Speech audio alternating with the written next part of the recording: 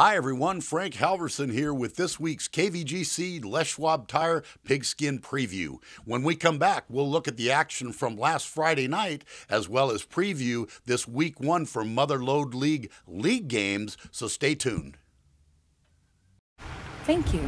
Thanks. Thanks! Thanks for not just selling me tires. Thanks for running out to my car to greet me. Like, running. Thanks for checking my brakes for free. For fixing my flat for free. And being just hassle-free. For talking to me like an intelligent human being. You don't see that too often. Thanks for hustling to get me out of there. Without making me feel hustled. So thanks. Thanks. Thanks for doing the right thing by not just selling me tires. Les Schwab Tires. Doing the right thing matters.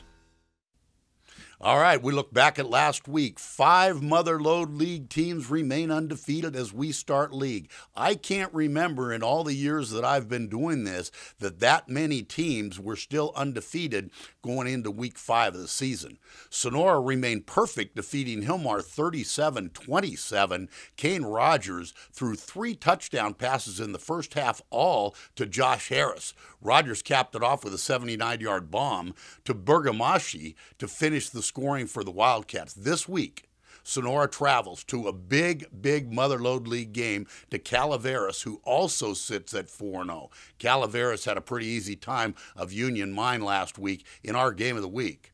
Kyle Bird threw for 3 touchdowns, giving him 7 on the year, and Noah Preuss, who was our player of the game, continued his dominance, and JD has the call. So a split and a Z to the far side, and they fake to the Z backhand, a quick counter up the middle.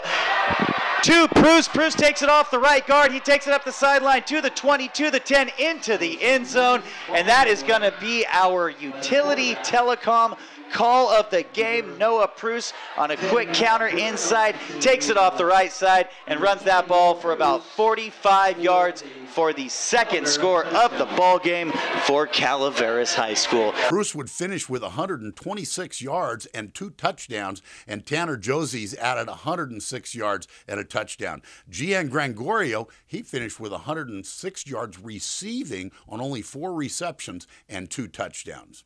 Argonaut was on a bye last week as they put their 3-0 record on the line as they open league play hosting Bret Harte. It's homecoming for the Mustangs, and that'll be our game of the week, so we hope you're going to join us for that. Bret Harte, probably the biggest surprise of the league this year, at least for me, coming into this contest with a 3-0 record after defeating Highlands last week, 55-24. We don't really know too much about Bret Harte. Haven't seen a lot of statistics, really don't know what they like to do, who their players are, so this is going to be our first chance to take a look at Bret Harte this week. Amador was also on a bye last week. They also start league action at 3-0 as they travel down to Linden. The Amador defense, one note, is they have only allowed 13 points on the entire year through 3 games.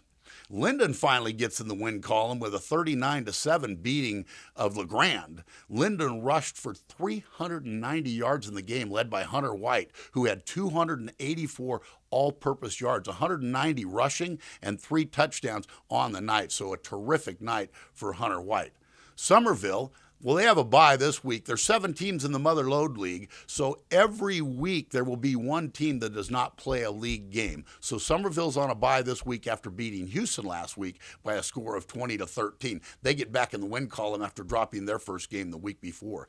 Luke Fulkerson led the way for Somerville with 147 yards on the game and 2 touchdowns. Somerville sits at 3-1.